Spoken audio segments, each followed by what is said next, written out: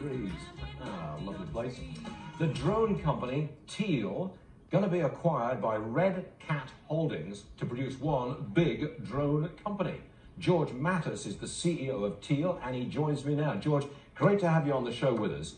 Am I right in saying that you are the only drone company approved by the US government, and therefore you're going to be building a lot of drones on this new platform for the Pentagon? Is that what you're up to?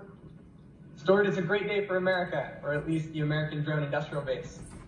After operating for 6 years, being the first to produce this category of drone in America, and now, as you say, one of the only government-approved manufacturers of drones, Teal's being acquired by RCAT Holdings, a NASDAQ-listed company, to fully realize Teal's potential, rebuild this country's drone industrial base, and become the next great American drone company. So when you've merged, I mean, it's possible this merged company will go public.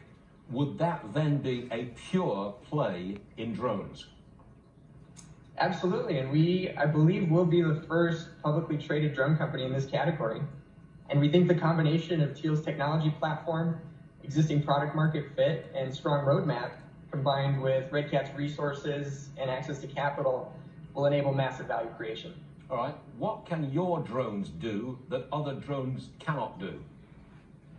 Since we last spoke, Golden Eagle, our flagship drone offering that's fully government approved, has been deployed across the federal government and to many companies in the Fortune 500 for use cases like reconnaissance, public safety, and inspections. And one thing I like to say is that when I started the company, I had a fundamental belief that drones will one day improve how we work and live. And so we've designed our technology to be just like an Android phone, where it has an app store and use cases way beyond just calling and texting.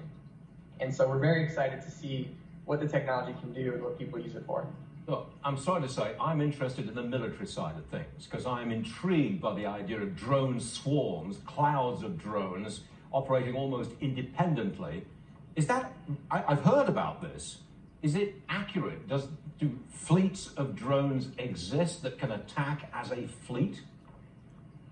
I'm glad you bring this up because it's actually one of the large inflection points that drone technology is currently going through. A couple of years ago, it took several people to fly one drone. Today, it takes one person to fly one drone. And moving forward, what Teal is enabling is one person to fly many drones. And like you say, that has amazing use cases for military engagement, for reconnaissance, and more. All right.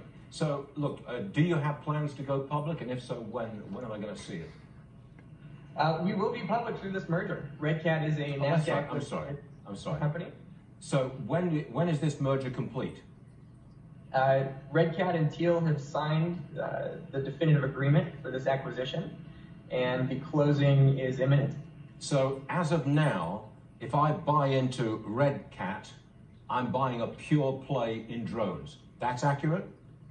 That is absolutely right, Stuart. All right, we'll take it. That's what I was looking for. George Matus, thank you very much for coming back to us today. Very interesting stuff. We hope to see you again soon. Thank you, George. All right, let's move on. Chicago.